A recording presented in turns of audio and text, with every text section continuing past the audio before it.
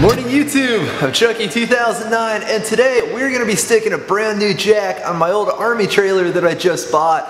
One lesson I've learned is that you never ever want to cheap out when you buy, especially a trailer jack, really any kind of jack. I bought this one here, which is a Bulldog brand jack. It was only a little less than 10 bucks, actually more than the off-brand version, and you know, who wants to drop an extra 10 bucks on something when the other one will probably do just fine. But as someone who's replaced many a trailer jack and seen what happens when they fail and how big of a pain in the rear end it is to the owner of the trailer, it's pretty cheap insurance, and this one is noticeably more stout. And here we go.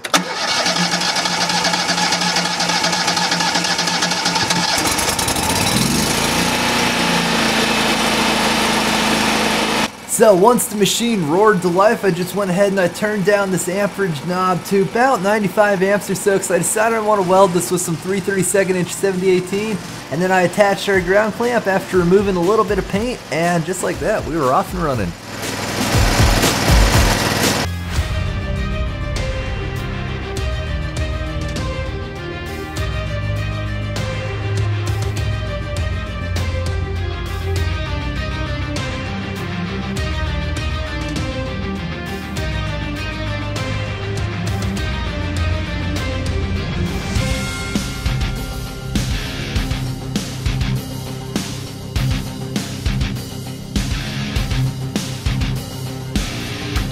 Now I will say that the welding aspect of this project went really well, and I only got kind of a lot further than I should have before I made a trial run of this jack just to make sure we weren't going to have any issues with it.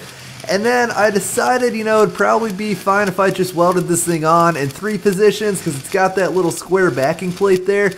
But, you know, I don't really like to do things halfway, especially when there's any kind of weight that's going to be placed upon them, so I decided it was worthwhile to climb underneath this thing and do a little bit of overhead welding. And then I removed the manual, which I probably technically should have read before I welded that in place. And then I just started cranking down on this jack, and it works great, as you can see here. So, like I said, random shorter video, but I really hope you guys enjoyed it. Project was a great success. Have fun, stay safe.